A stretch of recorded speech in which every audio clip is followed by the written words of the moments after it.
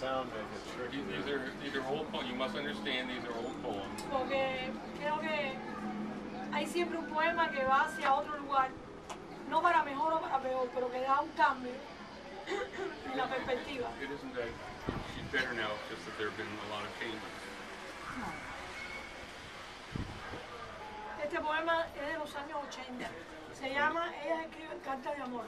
This is from 1980. It's called Love Letter. Escriben hasta que se apague la luz, hasta que se acabe la llamita.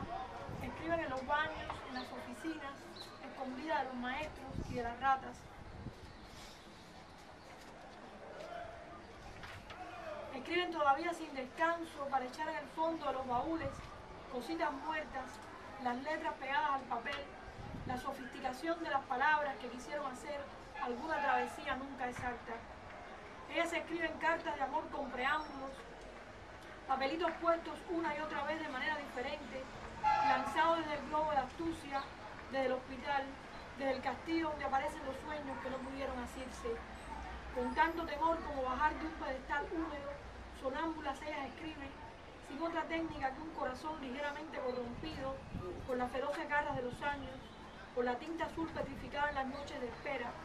Ellas escriben para convencer a alguien, para convencer a una sola persona que tal vez no ha venido o se ha perdido definitivamente entre la multitud.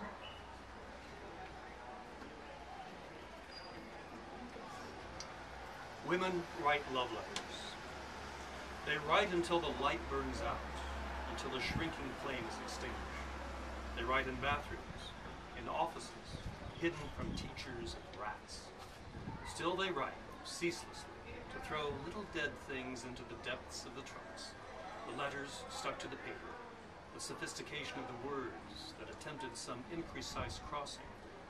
They write love letters with preambles, little papers with phrases written over and over in different ways, launched from a shrewd world, from the hospital, the castle, where dreams surface that they have never grasped.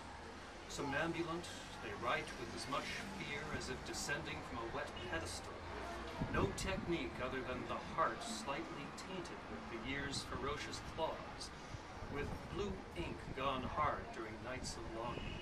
They write to convince someone, to convince one single someone, who perhaps has not arrived, or who has become definitively lost in the crowd.